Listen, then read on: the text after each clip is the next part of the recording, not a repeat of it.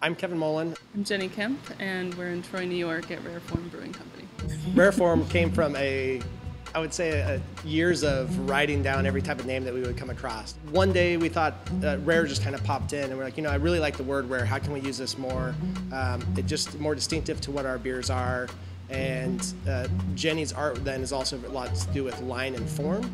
And so we thought, how can we incorporate the art and the beer together? And it became Rare Form. When we said it, that was perfect. The double entendre with it just fit really well. You could be in rare form in multiple different ways, and it was a fitting for the name. This is our tap room.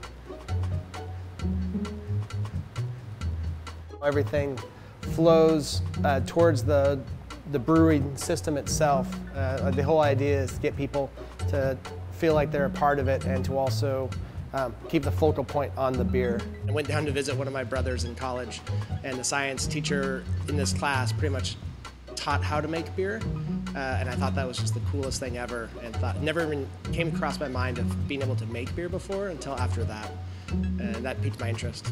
The artwork here at the brewery is the result of a couple of things. I am an artist and was really excited about the idea of being in charge of the visual elements here at the brewery, and the labels being what we think is a really important component of the beer. It's the first thing people see, it's the first thing that gives people impression about the beer, and so I've designed a lot of the labels, and we also have so many artist friends here in Troy and throughout the US.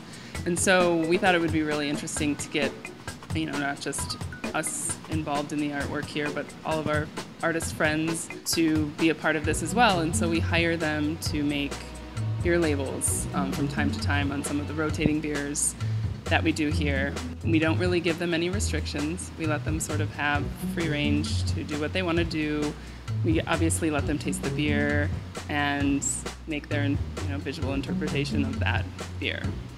Sometimes we'll work almost as a collaboration between the artist and the recipe itself, where we'll look at what do they enjoy to drink, what do they like out of beer, what do they envision in their head when they're working on their label, and then we'll take that and that will help build the recipe for the beer itself. So we're back into the brewery area.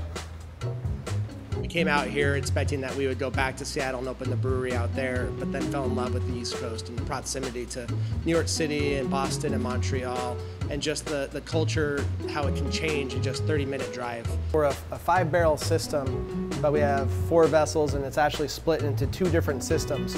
So we've got these 2 are 2 mash tuns. Our outside are 2 boil kettles. So we're doing 2.5 barrels of beer on this side and 2.5 barrels of beer on this side at the same time, which allows us to do 5 barrels of beer in all. Troy's got fantastic water, which is foremost one of the great things that you need to make beer. Second, the city was really happy to help us out with everything that we needed to get things up and rolling, and kind of in a way pushed us in the right direction from the beginning.